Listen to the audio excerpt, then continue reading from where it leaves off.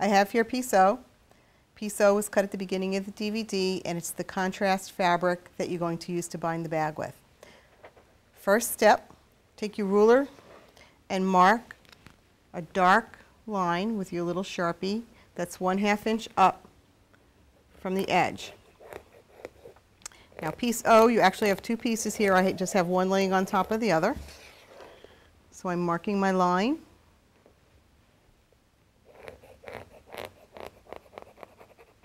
I'm going to turn it over and mark the piece on the bottom.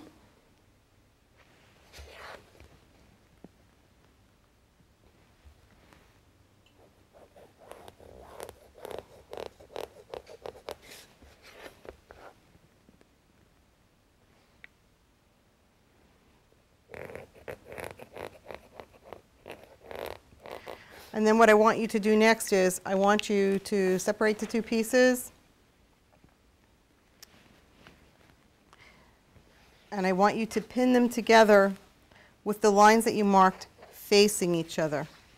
So they should be in. Those dark lines should be facing in, touching each other.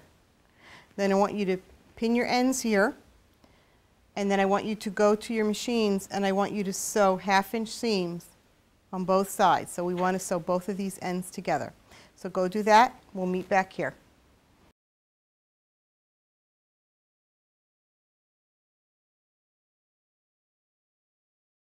I'm at the machine with the contrast binding, and these are the seams that we're going to be sewing right now, 1/2 inch away from the raw edge. Now your black lines should be underneath this top piece of fabric. They should be facing each other. You're going to ignore those right now. We're not sewing anything with those black lines right yet. We're only sewing the side seam here. And you can actually stitch this one with a 2.0 stitch length, straight stitch, center needle position, and no need to back tack.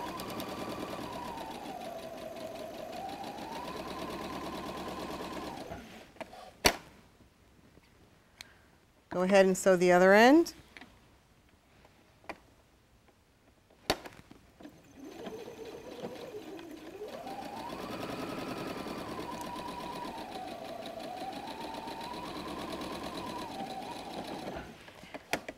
And now let's go back to the pressing board.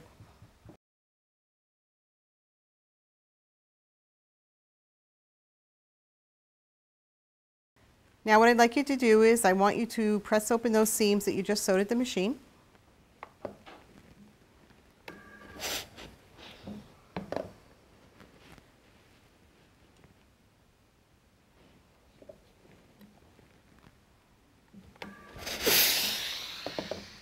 So what you should have right now is a little circle that you've sewed with this contrast binding. Now I want you to turn down the raw edges so that they meet each other. Do this all the way around. Here's the seam that we sewed right here. Now the seam is on the inside of the binding. So just go around the whole thing, putting your raw edges together. If you have an ironing board, this may be a little easier to do at the ironing board. Now, once you have your raw edges meeting each other, I want you to go ahead and press a crease in the fabric here. Your black line should be looking at you right now. You should be able to see that. That's the black line that we use to sew the 1/2 inch seam allowance. Make sure that your edges are really even here because we're going to be sewing on that black line. So if your edges are not even, that means your black line is not in the right spot for sewing. Okay, once you've ironed all the way around there and all the edges are nice and even, we're going to go grab the bag and I'm going to show you how to put this on the bag to bind it. I have the bag and the contrast band here, and we're going to place the band around the outside circumference of the bag. We'll be matching raw edges on the bag and the binding. Once you have it on there, first thing I want you to do is match up all your side seams. So that means you're going to match up the side seams from the contrast and the side seams on the bag.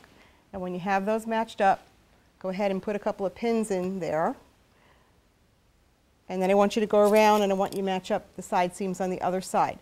These are the first pins we put in.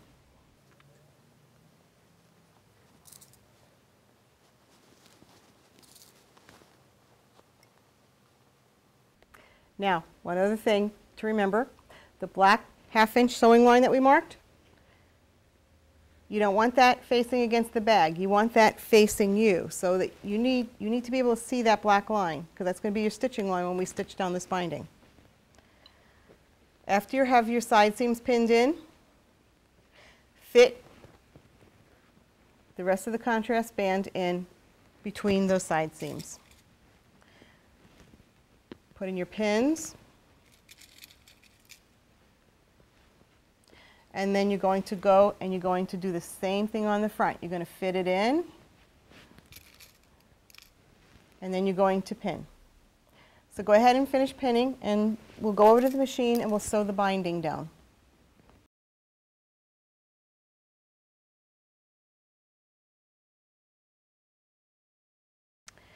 I have the bag positioned on the free arm of my sewing machine, and we have the binding right here with our black 1/2 inch seam line. So we want to set our needle position to center, and we're going to use a straight stitch with a stitch length of 3.0. Now you can start anywhere you want. It doesn't really matter. You're just going to go around in a big circle. So start sewing. If you want to try and use your walking foot here, that may be helpful for you. It's very important to stay on that stitching line right now.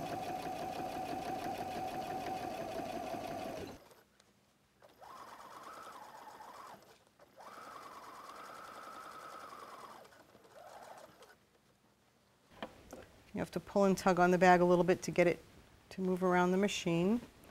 Also work with your needle down.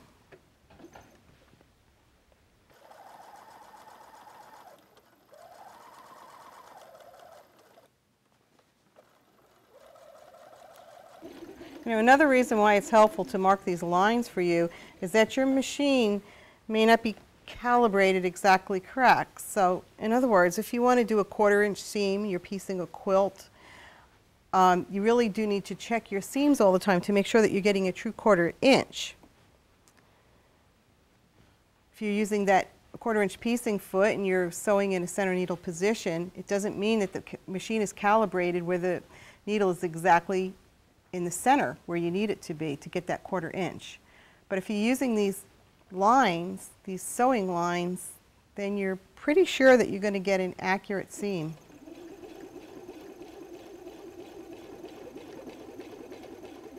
And I know that this particular machine here is not calibrated exactly right when I use my 1/4 inch foot.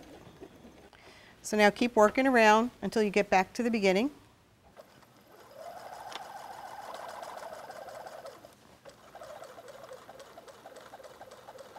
Go slowly. Machine's having to work pretty hard right now.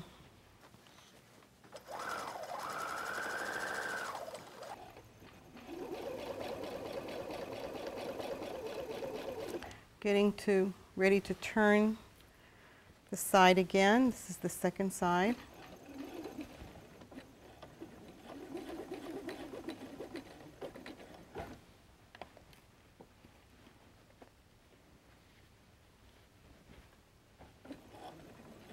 I'm not using a walking foot, so whenever I get to a spot where it's starting to crumple up on me a little bit, and I don't want to get a little tuck in there, I just put my hands on both sides and I just really stretch it out, and that will usually take care of that for me.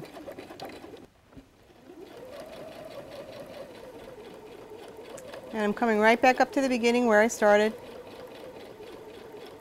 And I'll just go over about 1 inch. You don't have to back tack as long as I go over about 1 inch.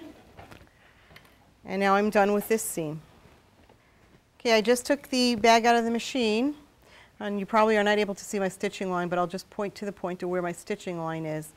At this point, before I do anything else, I just want to take my binding, I want to turn it to the inside, and I want to make sure that that binding is covering over my stitching line, and it is. So that's where you want to be right now. You want to make sure the binding is covering your stitching line. If it's not, you either cut incorrectly or you sewed incorrectly. So you would have to go and make an adjustment for that. Now, one more thing we're going to do before we actually go and sew the binding into the inside. I'm going to put the piece back into the machine, and I'm going to go around this entire circumference of the top of the bag with a triple zigzag stitch, and that's going to make everything nice and strong and secure. I have the bag back in the machine, and now I'm going to start sewing that triple zigzag stitch all around the circumference of the bag. I'm going to, with my machine, use the foot that I have here, and I'm going to let the inside of the foot right along the raw edge of the bag. So I'm setting my machine to the triple zigzag. I'm at a stitch length of 0.9 and a stitch width of 5.0.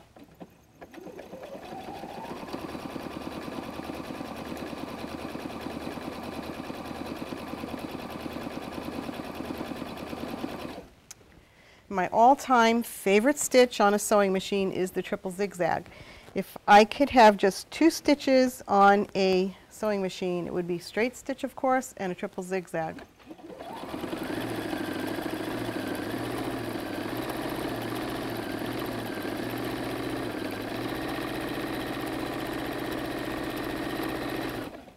So just continue all the way around until you get back to the beginning again, just like we did with the straight stitch when we sewed on the binding.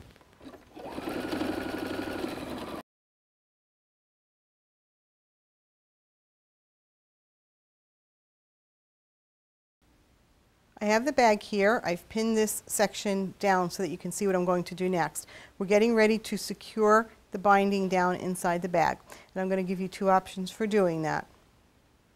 What I'd like you to do is I want you to take your basting tape, your 1/8 inch basting tape, and I want you to place the tape all along the seam line that you sewed the binding on with. And you're going to go all the way around the bag with this. I just finished applying the basting tape all around the circumference of the bag, and remember, it's placed right directly above the seam line, the stitching line that's connecting your binding to the bag. So go ahead now and pull all the tape off. I'm going to pull it off all the way around the bag. The paper is now off the tape, and what I'm going to do is I'm going to pull my binding and I'm going to press it down onto the tape. And when you do, you want to make sure that you're covering that stitching line. Go ahead and do that all the way around the bag now. I'm going to tell you 2 ways to finish this. My preferred way to finish it is actually to hand stitch it, just the way you would hand stitch down the binding on the back of a quilt. If you don't want to hand stitch it, you can go ahead and stitch in the ditch. And you would stitch in the ditch from this side. You would stitch right in here. If you are going to stitch in the ditch, you need to make absolutely sure that that binding is partially covering the stitching line. If you pull your binding forward and it's not covering the line, one option for you to do is to go here and trim back just a hair until you can get this to go over the stitching line. That's fine to do. I've done it before, and you can go ahead and try that, see if that will work a little easier for you. If that still is not working for you, then you probably need to go and cut out a wider piece of contrast. So go ahead now and secure down the binding all the way around, and then decide which way you want to finish it. I will stitch in the ditch a little bit for you at the machine so that you can see how to do that. I finished turning my binding to the inside of the bag.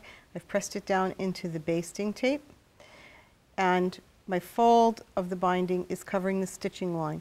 So I'm going to go ahead and stitch this in the ditch for you so you can see how to do that. Just make sure before you start that you are covering all of those stitching lines. The machine is set up now to do the stitch in the ditch. I have the bag in here, and I'm going to sew right in the ditch here. You want to use an open toe foot if you have one at this point. It's much easier to see that ditch.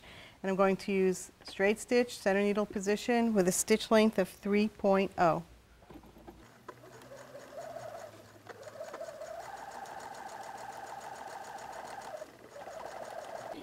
You just continue around the entire bag till you get to the point where you started.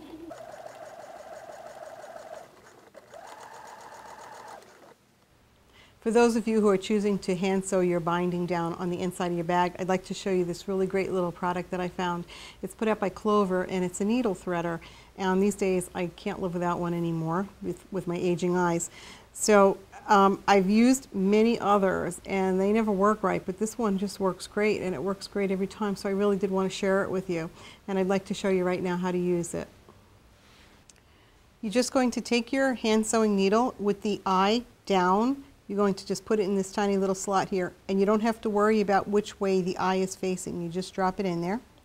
Then you pull off your thread, and this actually has a nice little thread cutter on it, so you can cut your thread.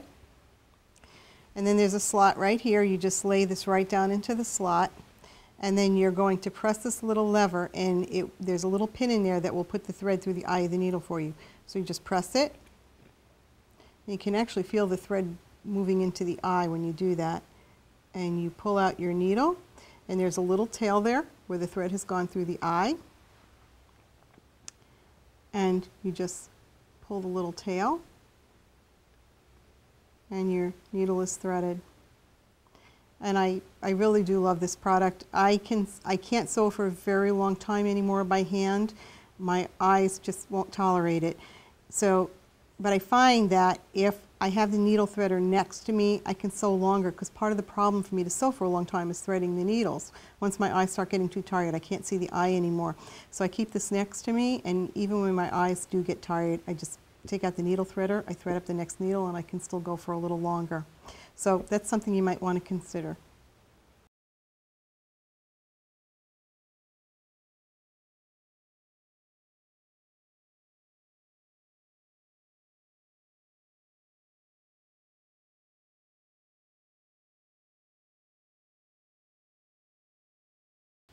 We're now completed with the binding, and I do want to reiterate one more time, my preferred method is hand stitching down that binding. I feel like I've put so much time and work and effort into this bag.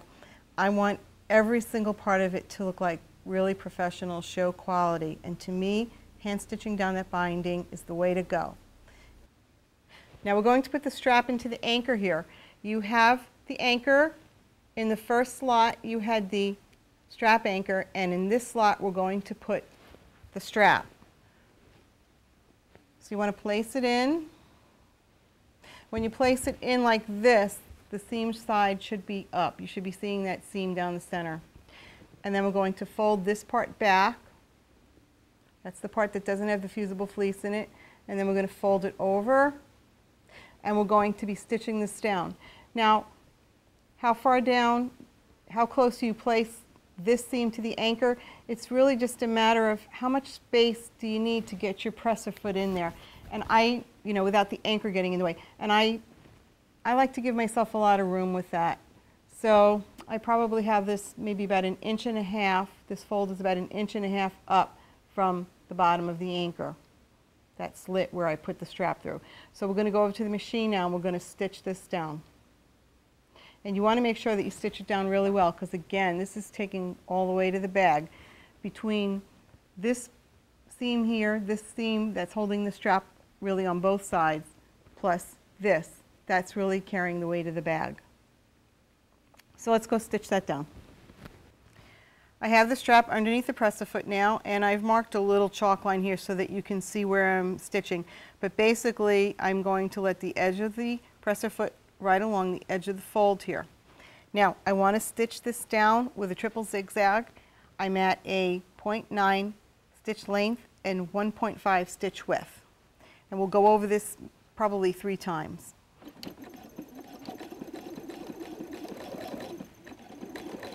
The machine may need a little help getting started here, so you can help pull it along underneath the foot.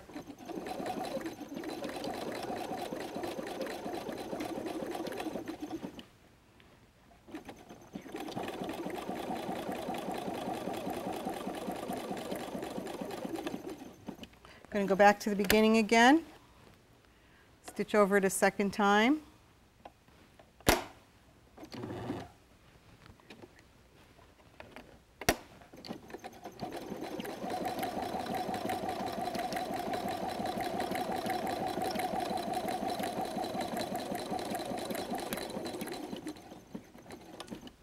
And now I'll be stitching over it a third time.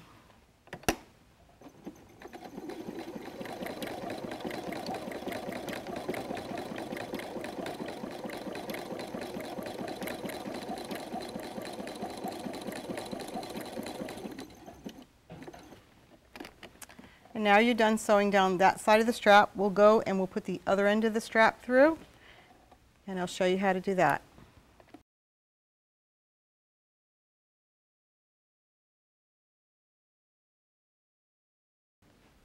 I'm going to show you now what you need to do with the other end of your shoulder strap.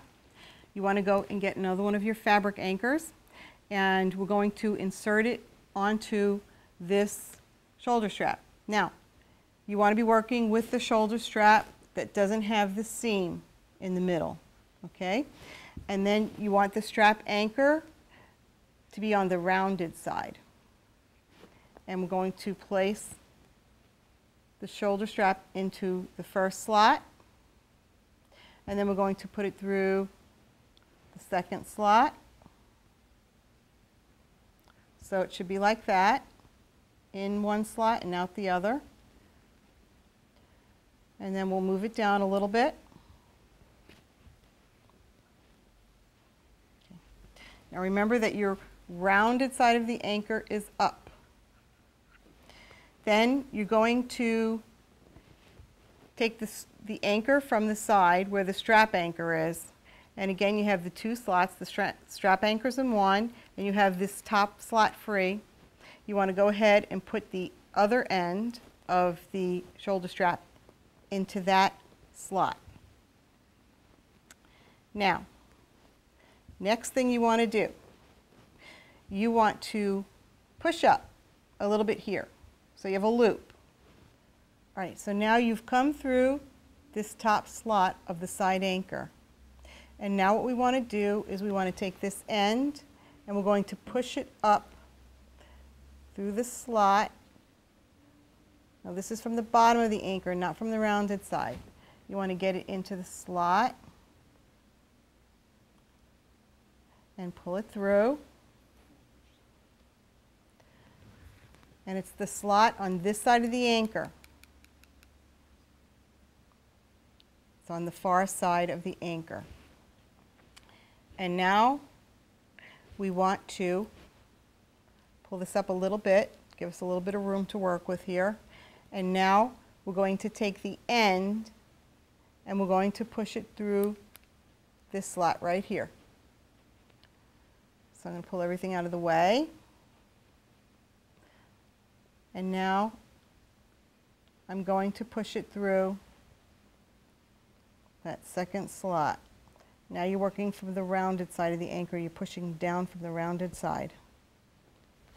Okay, so now we've taken that end and we've pushed it down through this slot right here.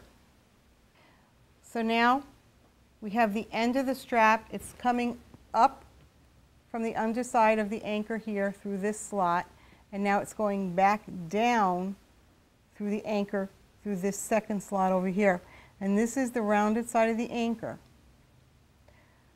So what you have basically is your strap has come through that third anchor that we just slid on there a little while ago. It comes up, it goes around, it goes back down the second slot.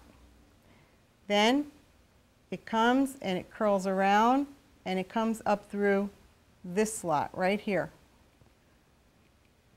It's the same anchor that we used for the strap anchor, only it was the top slot that had not been used yet. So you put it through the top slot, then it comes up, around, and then you, from underneath this anchor, you want to pull the end of the strap up into the anchor. So you want to pull the end of the strap up into the anchor, and then you're going to go back down into the slot on the other side. And now you pull that tab through. You pull the end of that shoulder strap through. And now we're going to sew down the ends of this shoulder strap.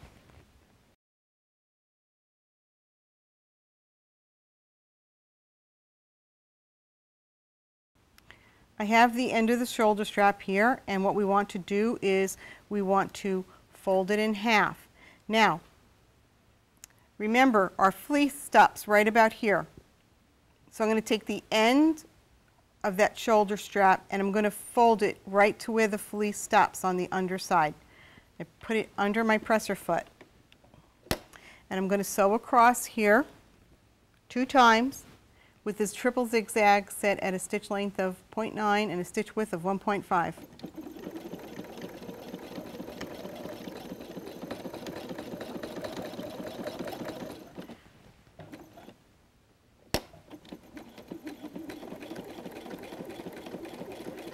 Now if your machine has a Teflon foot, go ahead and use a Teflon foot here. It'll help this faux suede to glide underneath the presser foot. So sew all the way across.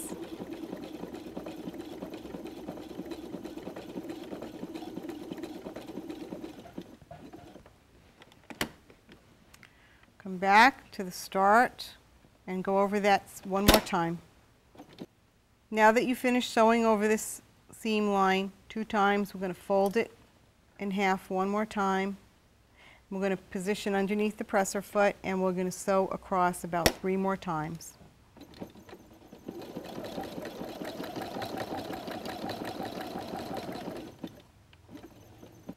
So now you finish sewing over that 3 times, and what you want to do now is you want to pull that back through the anchor.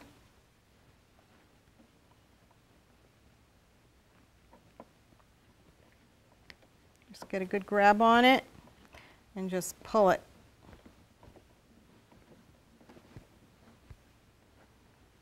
And you pull this end. You pull your strap all the way through the anchor.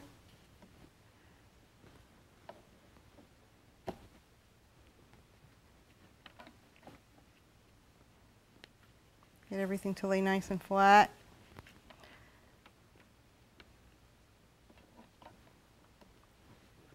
And then you're done. You're done sewing in the anchor.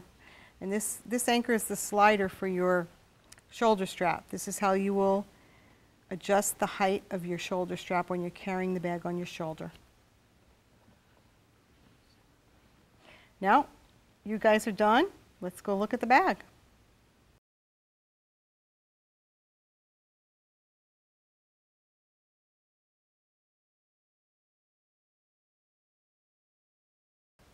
I hope that everyone has had a good time watching this DVD and that you're all well on your way to completing your first bag. And let's remember, don't limit yourself with style. I have a few examples here. This one here is for my daughter. She's a teenager and she just loved this fabric, and it's wonderful, fun fabric for her. Of course, we have this beautiful batik bag that we created on the DVD itself. We have a darker color which is very masculine. Any man would be proud to carry this one with him. We have the beautiful, beautiful Thread Fusion one, and I can't wait to see what you guys are going to do with your bags. I'd love to see these in quilt shows around the country, and I would just love to see what you guys come up with. And then here's my favorite. This to me is just a very beautiful feminine fabric, and I think I'm probably going to end up carrying this one myself. The other thing, remember, these make wonderful diaper bags.